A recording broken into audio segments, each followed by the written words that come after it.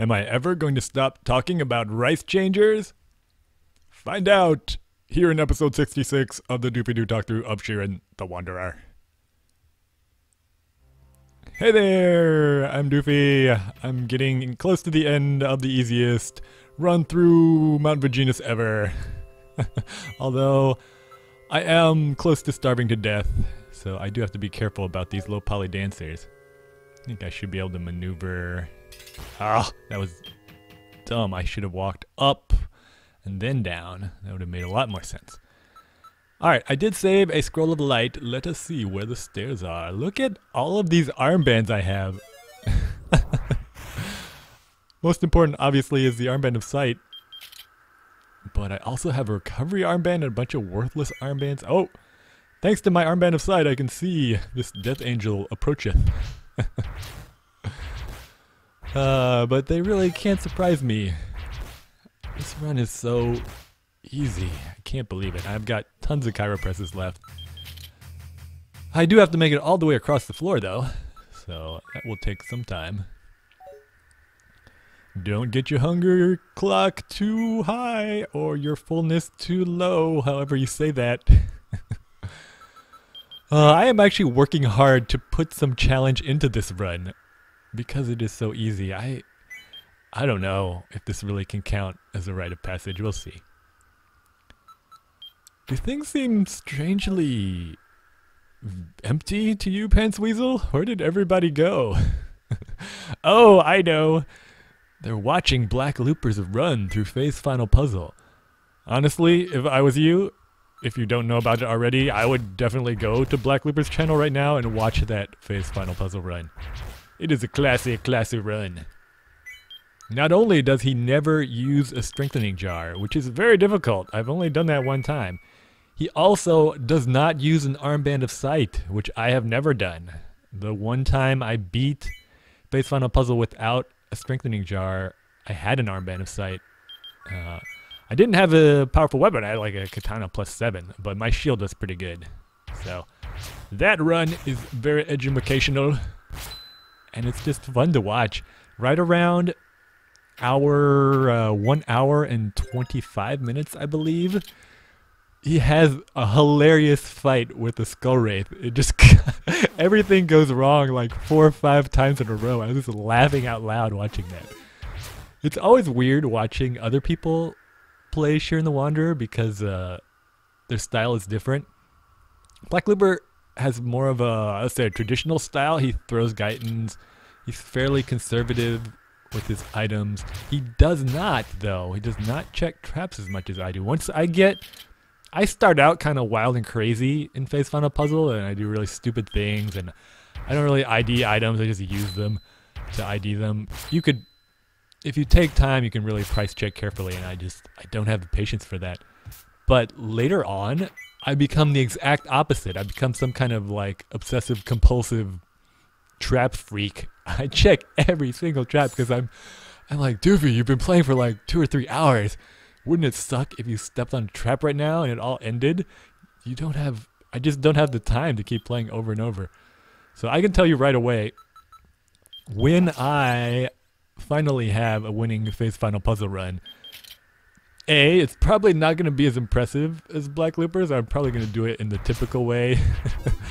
You know, use a strengthening jar and get a ridiculously overpowered sword and shield. And B, I am going to be checking every space for traps once I get floor probably 50 or 60, if not sooner. Because I'll be like, oh my gosh, if I die, I'm going to have to record like 20 or 30 more episodes. That is way too much work. So laziness will prevail. I had no problems getting through Ravine of the Dead. Let me just heal here for a sec. It's important to put on your hide shield, obviously, while you're speed healing. So you don't use up your hunger, especially like me when you have no rice balls left. Oh, that's another thing I noticed. Blacklooper is way more comfortable playing the game. Oh my gosh. Death metal. Okay, you're just being a dick now. That was a dick move. You saw I was leaving, alright? And you're like, oh, right before you go, let me knock your sword out of your hand. Gosh. Alright, I'm gonna have to pimp slap you for that. Oh wait, what is it? Halitosis Rex. I'm breathing your face. Alright, now he can't do it. Blacklooper is way more comfortable playing the game with a small number of rice balls. Maybe he knows, maybe he can answer this. If you play with a small number of rice balls, does the game automatically correct and give you rice balls? Because I have gone through maybe like 10 or 12 floors on Final Puzzle sometimes and never found a rice ball or an enemy that would drop a rice ball. So I am super paranoid about that. Usually if I see a rice changer, I load up. I'm willing to sacrifice items to get a few more rice balls just so I don't have to worry about it. Oh, Doofy, don't die on this easy run. So that is a difference I noticed. And watching it, I started to think, you know, Doofy, why don't you like throwing Gaitans?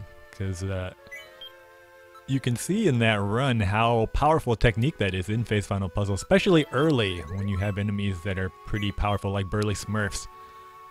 And I was thinking, why don't you do that, Doofy? And then I realized as I was watching the run, it's a combination of laziness and kind of straining my sense of my suspension, I guess, of disbelief to the breaking point. I'm willing to accept roid kitties that can throw you hundreds of feet and you land fine, and magical shields that keep you full, and strange creatures that transform matter into rice, and flying through walls, and all sorts of ridiculous things in this game. But for some reason, the idea that I can't pick up this money unless I put it with my other money, but I can pick it up if I trade it with something else I'm holding. It's just like that magical money system, I can't find a way to justify it. I think that's why I do it. It just destroys the sense of fantasy for me to swap out guidance like that. But I would encourage you, if you haven't played a lot of Shiren or you're starting Phase Final Puzzle, to try both styles, see what you like. Because different people like different things. Some people like a more wild and crazy sort of speedrunning Phase Final Puzzle style. And it depends on mood, of course.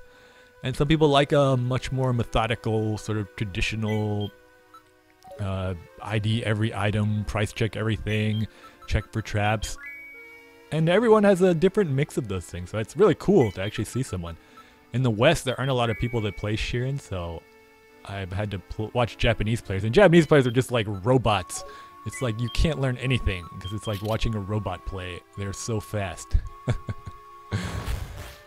Oh my gosh, another dick move. Alright, I was just about to go up the stairs, and you had to knock me over, sir. That was very disrespectful. I am going to, if I use the postpone, I'm standing on it. Oh, Doofy. And how I blocked my way to my jar. I don't even know what jar that is. Could be something important. Let's see. I am gonna have to Halitosis Rex this Rhinodillo.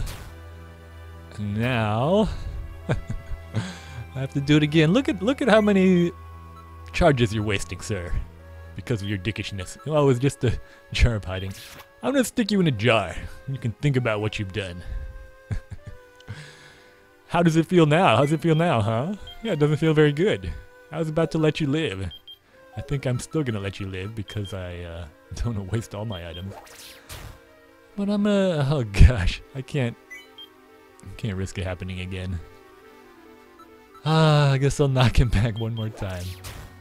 Roid Kitty sleeping peacefully the whole time. See what a nice monster Roid Kitty is. You should be more like him, Rhinodillo. But yeah, I'm sorry. As you can see, I have a lot of imaginary conversations, and I think because I roleplay a lot, somehow swapping out Gaitans kind of destroys the sense of fantasy for me. So that's why I don't do it. If you want to incorporate that into your playstyle, please go right ahead. I do not have any less respect for someone that decides to throw Gaitans. And some people like Lena do kind of a compromise, you know. I think she only steps on top of Gaitans and throws them.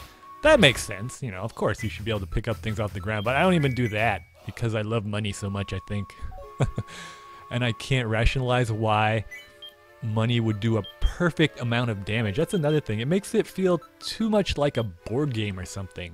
You know, the rules are just kind of arbitrary once you start using or throwing items. I don't know. My brain is kind of weird. You'll see later. I'm gonna play kind of a goofy version of Phase Final Puzzle in this talk through because I'm just gonna try to win as soon as possible.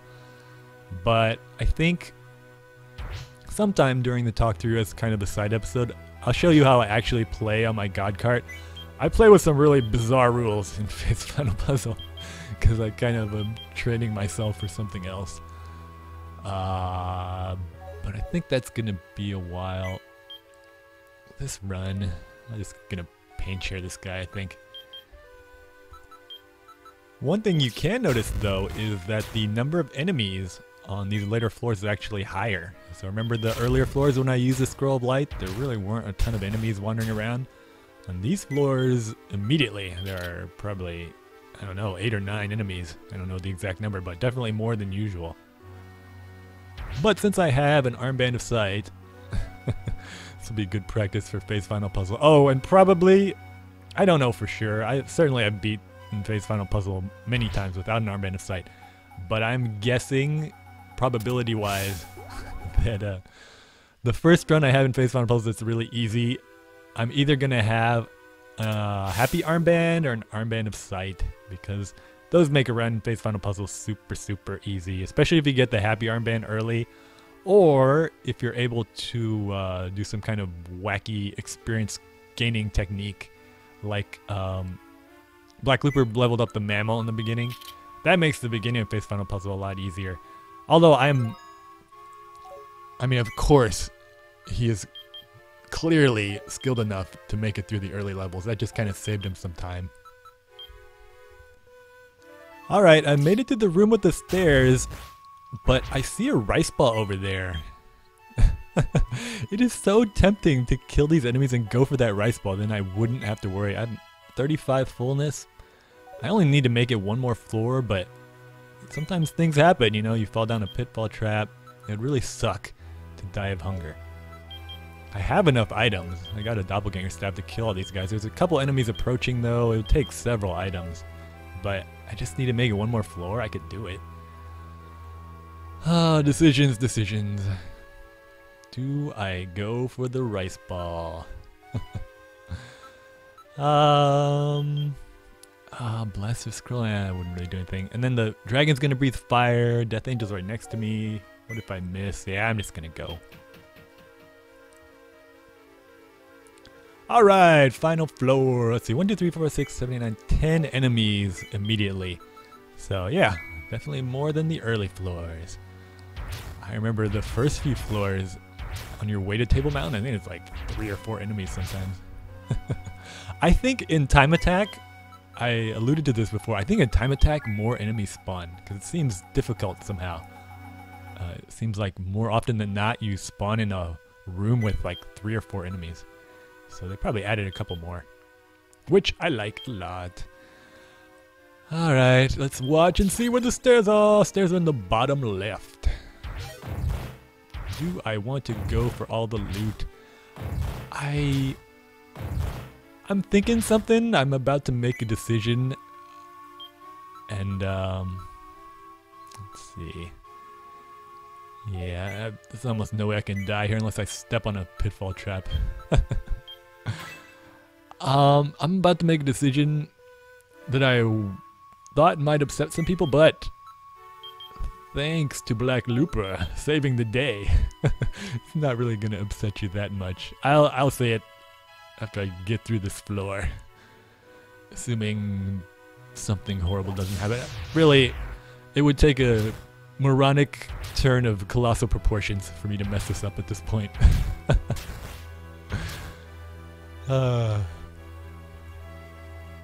After watching that Phase Final Puzzle run, this almost feels like a holiday now. It's like, why are you even worried, Doofy? I think I know single-celled organisms that could finish Table Mountain with the items that I have right now. In fact, I know a single one. Her name is Pam. She's a paramecium. We've been dating for 3 weeks now. She lives in my lower intestinal tract. All right, I'm sorry. But yeah, this run and with these items, it's just, I'm afraid it's too easy, even for me, and I'm pretty lazy. Oh, I forgot to ask, what did you guys think of that deep scroll cave run? It's pretty boring, honestly, if you're not playing, because there's a lot of like pausing to do purse rummaging for traps and stuff. Hey, a rice ball. No, I don't really need it at this point. Do I go for the loot or do I just end this? I'm just gonna end this. This is so easy, it's kind of disappointing. I actually continued that recording session and I got fairly deep. I'm not gonna spoil it, but yeah, if you want to, I think I'll just upload those extra episodes in Deep in Scroll Cave as special side episodes if I don't have anything else planned. So I actually had a lot of fun in Scroll Cave. I was surprised. Goodbye, Mr. Dragon. Thank you for a farewell toast. And thank you too, Snot Piggy. You totally rock, man. Back in Golden City. Oh, hey. Alright, so it's important to talk to the Foreign Wanderer after you beat the game, because that'll trigger this cutscene after you get to the Golden City. She'll unlock yet another bonus stage, a new one for the remake. This will probably be the first bonus dungeon I'm planning on doing after I beat Phase Final Puzzle, because it's a very long bonus dungeon. Just kind of adds on some additional floors to Table Mountain, all the way to 99. But Tainted Path is not very difficult. I think it's probably the easiest one, actually. The easiest one other than Bufu and Scroll. So yeah, I'll probably do that one with all the equipment I get for my Phase Final Puzzle run, and then by the time I finished with Tainted Path, my equipment will be good enough to do the other bonus dungeons fairly easily. I'm just going to run through them. However, you can, if you want to, come to Tainted Path just as kind of a regular run. You know, like start out in Phase Final Puzzle in a naked run like I just did. I'm not going to do it now because I kind of just want to unlock the Scroll of Destruction rather than die immediately. But if you get fairly lucky with items, usually it helps to find a melding jar, at least one, in the jar shop. You can sometimes find a melding jar even in the that final town in the waterfall cavern. If you find at least one melding jar, you can make it pretty far in Tainted Path, just going straight through, not bringing anything. I'm not going to do that because that's kind of one of the last things you usually do. Enjoy the view of the waterfall. But I have made it to floor 60, and I know someone that's made it to floor 70, and I know Japanese players who have made it all the way through, of course. Japanese players have done everything in this game. But I would love to do that sometime, just go straight through, all the way through Tainted Path.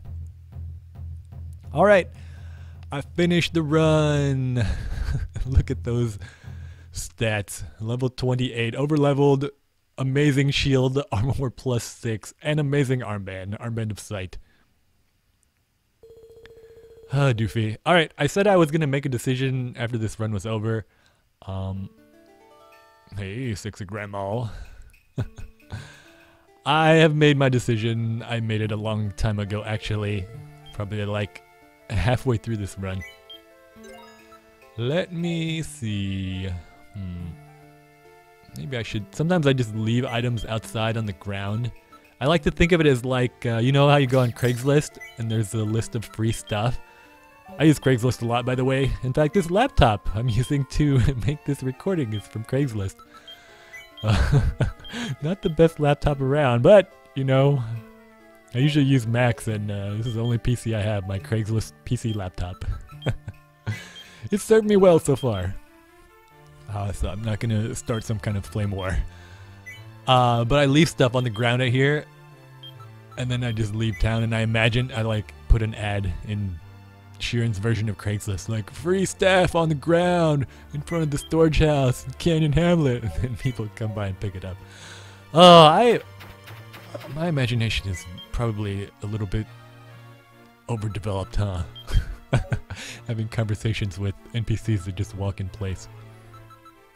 Alright, so let me see. Let me do some purse rummaging here. And tell you about the unfortunate, maybe, or maybe fortunate for you, decision I've made. This run, it accomplished its goal, I think. Oh, I'm gonna have to remember to check for that. So remind me to check to see that we have actually unlocked the Scroll of Destruction. But it was too easy. It doesn't actually boost my confidence. I guess I could have unequipped the Armband of Sight and then it would have been a little more difficult, which is if I was a real manly man I would have done. But I used it, and I gotta do another run real quick. It'll just be like 4 or 5 episodes, maybe more, but probably is. You know, I'm not gonna speedrun it or anything because then I'd probably die really quickly. But I just want to make it through Table Mountain one more time, and then I'll feel ready. Because I do not feel good about going into Phase Final Puzzle right now. And not only just because this run was so easy, also, this is usually where I load up on 5-slot jars of holding. I think the ones at the top, I think I have like some 4 slots, so I'll probably have to replace those.